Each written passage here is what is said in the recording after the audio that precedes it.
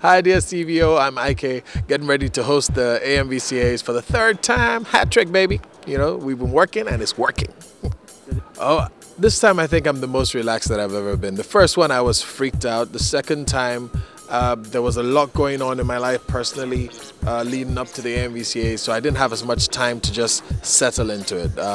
This time there's still a lot going on, but I've just made up my mind to just be at peace, you know. So I'm more relaxed this time, I think, and Vimbai and I have had a lot more time to spend together.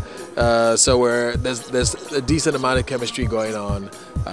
Show chemistry, stage chemistry, guys.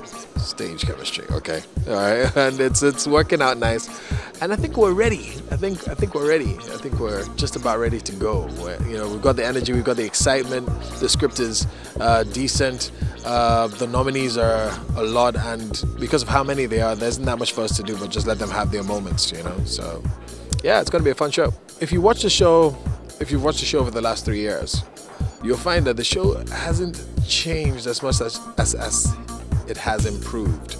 So the first year there was 2 hosts, second year there was 3. The third year we've perfected it. There are elements to it, so it's not just 2 people. There are elements of involvement in different levels. You have a lot more structure to it, so it's a neater show, it's a tighter show, and I think there's more celebration in this year than there was in last year. It also I think involves itself a lot more with the people out there than last year did. So watch out for it. It's going to be a fun show.